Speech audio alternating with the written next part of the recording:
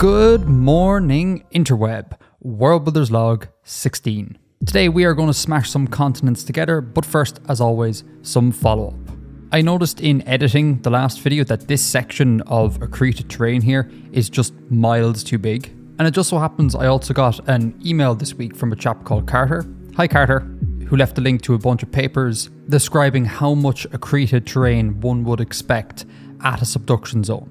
The short and sweet of it is that you can estimate this by taking the length of the island arc, multiplying it by its age and dividing by 2 to get how many square kilometers of terrain should be added.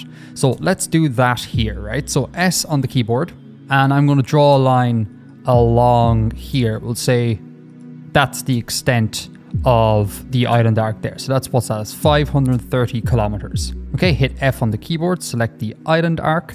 It formed at 950, it is currently 650, so it is 300 million years old. So we do 530 times 300, and then divide that by 2. We find that the amount of accreted terrain should be about 80,000 square kilometers. So again, if we hit S on the keyboard, or if we hit F on the keyboard, select our feature, hit S, we see that the area we got here is about 250,000, so like miles too big. I'm going to move around some vertices, get it more into what's expected.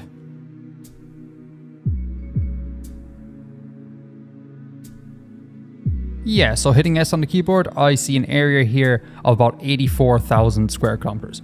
That's good enough for me. And it checked off screen, this chap here is actually pretty decent. So that's the first item follow-up. The second item follow-up is I forgot to add island arcs along here, and I forgot to extend my subduction zone down to the mid-ocean ridge. So I'm just going to real quickly do that. I will see you in 2 seconds.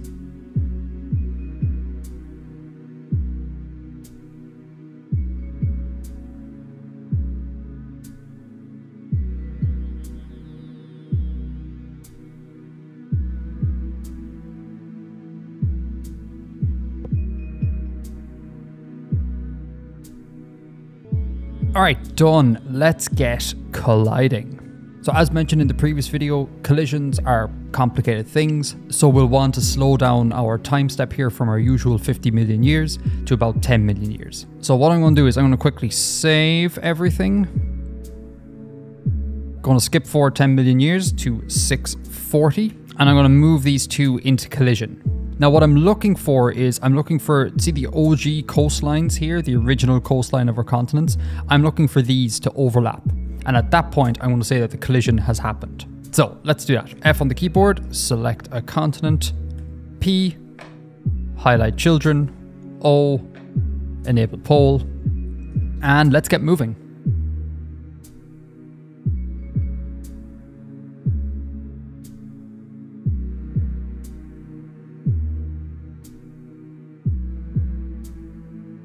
Okay, so we can see after 10 million years, the overlap hasn't happened. So what I'm going to do is just to save a little bit of time, I'm going to hit Control or Command M, and I am going to go to my rotation file and I'm going to reload it. So this snaps it back into where it was at the start. And this time I'm going to go for another 10 million years, and I'm pretty confident they'll collide if we go from 650 to 630. So let's again do that.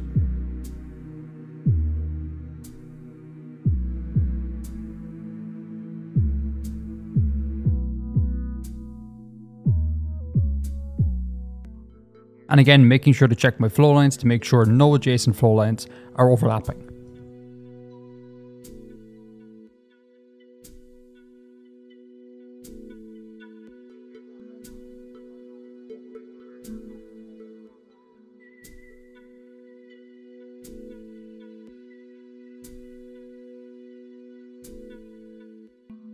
All right, flow lines look good.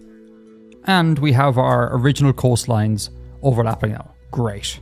So we're going to deal with the fallout of that in one moment. I'm just going to move all the other continents around. Now, important point here is that you'll notice that I've basically neglected these two little continents. Like in reality, I should have been extending the subduction zones up as I go, adding island arcs, etc. But they have served their purpose. They were there to demonstrate how to split apart microcontinents and co-moving plates. So basically, I've just forgotten about these now. They've done their thing. They're just going to keep moving on until the end of the simulation. Nothing will be added to them, just for the sake of simplicity.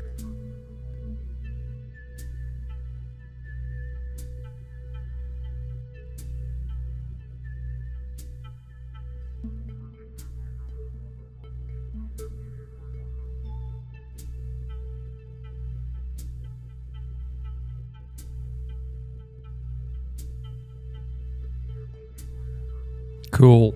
So obviously this is an unphysical situation. Continents don't overlap, IRL. What would actually occur as these continents come into contact is that the crustal material here will deform and compress and buckle. So to account for this, we are going to copy the geometry of our continents and we're going to deform them along this collisional boundary such that we get rid of the overlap. All right, so we're going to hit F on the keyboard.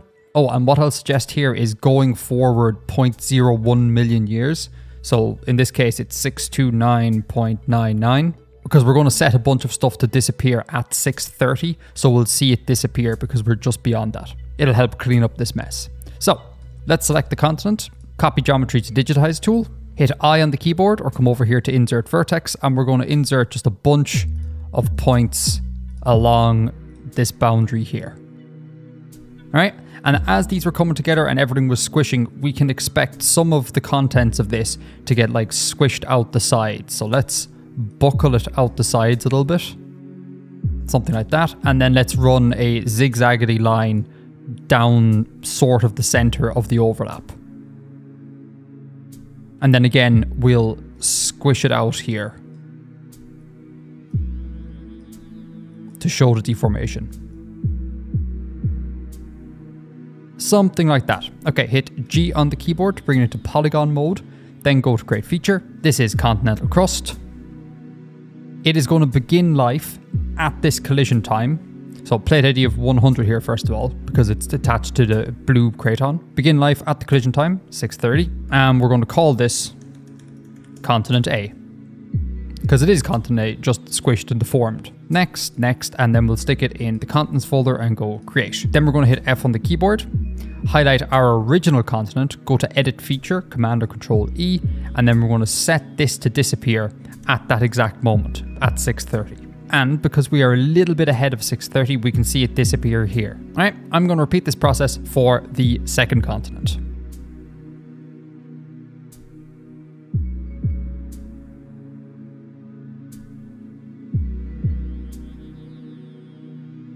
Cool, so now we have this outline of our new continent. From here on in, it's just a bunch of cleanup really. So these subduction zones, when two continents collide, the subduction zones in between them will be shut down and disappear after a small period of time, but we don't need to worry about that. We can just set them to disappear at this instance. So to do that, we're going to hit F on the keyboard, select a subduction zone, go over here to the split feature or hit T on the keyboard, and then just split it somewhere here, say.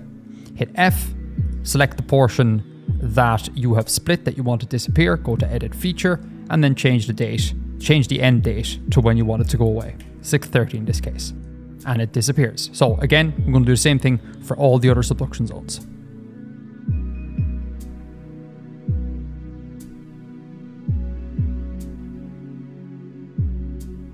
Okay, and while we're at it, I can foresee this now combined continent traveling that way.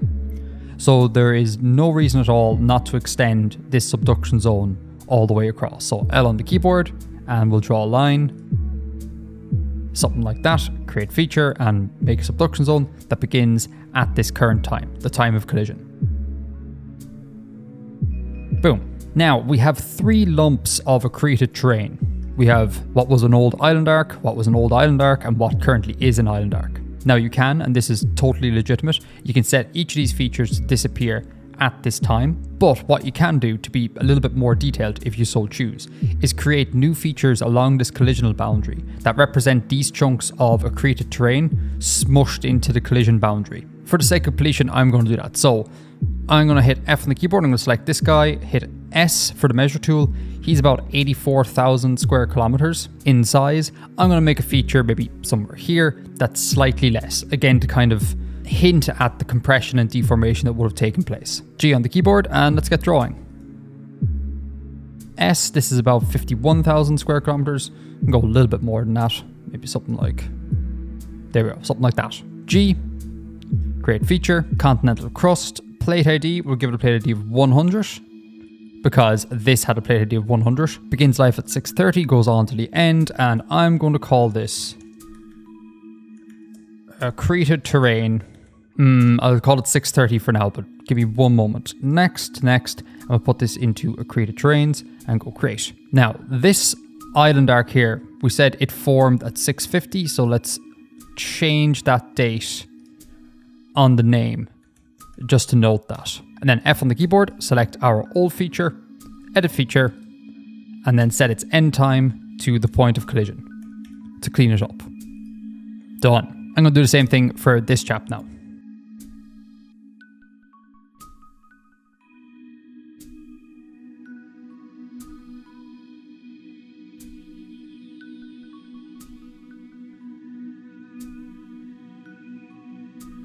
Brill. And again, just to stress, not at all mandatory. You could just set the features to disappear. I guess this could be useful if you wanted to like track fossils in your modern world, where they came from, etc. But again, definitely not mandatory. All right, now we got an island arc. So we're going to need to, just like before, select the island arc, clone it. So we have 2 copies of the island arc. Delete points away from 1 copy. So you're left with everything that's been accreted in 1 copy, and the other copy is left with everything that remains in the ocean. Same procedure as previous videos.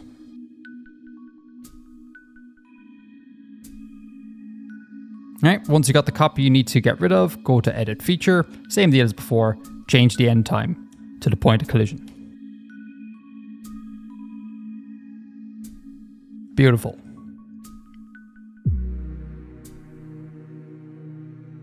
Okay. So let's figure out how much terrain we need to put along that collisional boundary. S on the keyboard. That's about 800, we'll call it 900 kilometers. And then that island arc we said appeared at 650 and the collision is at 630. So it's 20 million years old. So that's 900 kilometers multiplied by 20 million divided by 2 is 9,000 square kilometers. So basically barely anything. But for the sake of completion, we'll mark it in. that's already 14,000. So it really is barely any crustal material was added. There you go. Let's just have a little look-see at that. Boom. And now these bios. Okay, so notice we have some ocean overlap here. We'd like to clean that up. So just like before, select the feature you want to clean, create a copy. So you now have 2 copies. 1 copy is going to be the section you want to get rid of. You're going to change the end date. The other copy is going to be the section you want to keep. You leave that alone. And while I'm at it, actually, the same process applies to cleaning up these chunks of ocean crust. So I might just do that now because really I should have done it ages ago when they first formed, but I was too lazy.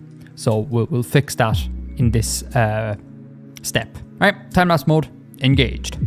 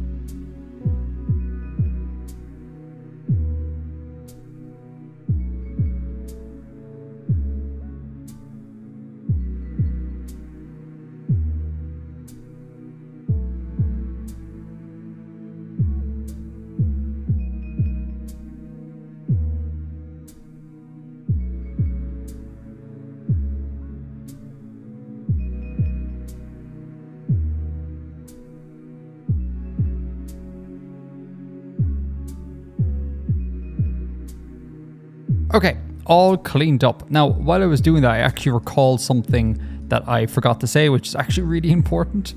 When continents are coming together and you're doing the overlap we had, at no point should cratons overlap, because the whole point of cratons, by definition, they are chunks of the crust that have been undisturbed by tectonic forces.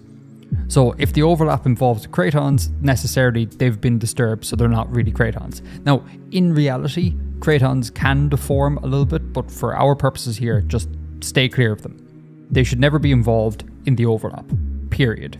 So now that we have a single continent here, we need to tell GPlates to treat it as a single continent. So if we recall the splitting co-moving plates video, we are basically going to do the same process, but in reverse. We're going to take two independently moving plate IDs and bind them together. Now to do this, we'd want to decide upon a parent plate and a child plate, i.e. the parent plate is the one that does the moving and the child moves with it. So in keeping with how we've been doing it already, I'm going to say that the parent plate will be associated with the pink Craton, so plate ID of 300, and plate ID 100 will be the child plate. It will follow pink. Blue will follow pink. Command or Control M on the keyboard, save all changes. The important thing is to save the rotation file, and I may as well just save the file proper anyways. We want to go to Reconstruction, specify anchored plate ID, Control or Command D, and then in this dialog box we want to put in the plate ID of our parent plate. So in this case, 300. Then go Reconstruction, view total reconstruction poles, and we want to do equivalent rotations relative to anchor plate, and we want to get ready to input the child plate ID, the coordinates of that in our rotation file. So that means we need to open up our rotation file. One rotation file. So in the child plate ID, so the plate ID that will follow your main plate ID, find your latest time step, which would be this line here. Above that, input a new line, same plate ID, in this case plate ID of 100, same time as the line below, 630, the point of collision in our simulation. And then we want to put in the coordinates of plate ID 100 at this time. So 29.5454 and so on. And then we want to hit space and input the parent plate ID. So in this instance, 300. And we'll put in a comment here that says start following C, because if I recall correctly, plate ID of 300 was Craton C, correct. All right, and while we're at it, we may as well take the coordinates and paste them into our drift correction. And very important, the conjugate plate ID here needs to be the same in your drift correction, otherwise things are going to break. And I guess while we are actually here, we may as well put in all the drift corrections. So 630, copy the coordinates for that, input it into drift correction for plate ID 200. Okay, save the rotation file, close your text editor, go back into GPlates, hit Control or Command M, and then reboot the rotation file. Reconstruction, specified anchor plate ID, and set it back to its default 000. So now, all going well, all our flow lines should be busted, which they are. Wonderful. Thanks, GPlates. But we should be able to move these two as one. So I'll select that, hit P on the keyboard, and will you look at that with children highlighted, all of this will move. So this all will move as one now. Now it's worth noting at this point that if you select the child plate ID and try to move it, it will move on its own. So you could totally do a thing where the collision starts, say at 630, and they begin to move together through to say 620, but as they are moving together, the child plate ID is kind of further grinding into the parent plate. So you can kind of have a prolonged collision process, if that's something you're interested in. But for the sake of simplicity, I'm just going to say it all happens in this one time step at 630. All right, so penultimate thing here is I'm going to delete these flow lines, set them up again, and paint in some ocean crust. Again, no new information, so I'll just skip straight to it. It should look a little bit like this. Now, two things before I go. Number one, believe it or not, we now actually have covered everything you need to know about colliding land masses. We've covered what happens when an island arc collides with a continent, and now we've covered what happens when a continent collides with a continent. The only other structure that you may come across in full simulations is island arc colliding with island arc, but it follows the same process as this. Two island arcs come together, you overlap them, you figure out how much terrain each one of them accounts for, draw in that terrain, smash it together. That's basically it. The other thing is, recall that subduction zones are the most important part of the process. At all times, we need to be like micromanaging our subduction zones. Where are they? what are they doing, what is feeding them. That's the key thing. Most of the time you'll have a nice mid-ocean ridge that's putting out crust that's being sucked into subduction zone. Everything's nice and stable. But in this instance here, you see we have these like dangling subduction zones that are no longer being fed by a mid-ocean ridge. They're kind of just stuck in this plate doing nothing. That's a situation we'd want to resolve. Now there's a number of ways we could resolve this situation, but I think the most logical one is that we can open up a subduction zone along the coastline of our new continent.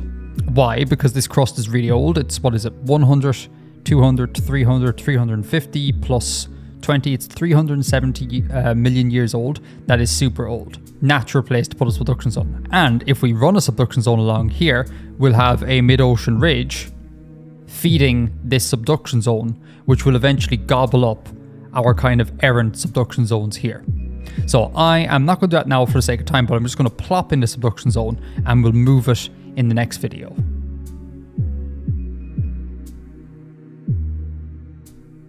I give it a play ID of 300. Again, now pink is our primary craton for this entire plate. So we'll tie everything to 300. Bingo. And I just want to stress that again because it is so crucially important. Subduction zones are the key here. They always need to be fed by something. If they aren't being fed, you need to resolve the situation most of the time by making them disappear, by sucking them up into something else. Alright, that is that. Next time we'll see what happens when these fellas begin to be sucked away, and we're going to start putting in orogeny. Thanks to Worldbuilding Pasta, thanks to Vanga Van Gogh, thanks to you for watching, thanks to the patrons for supporting the show. Y'all are the best of nerds. Until next time, Edgar out.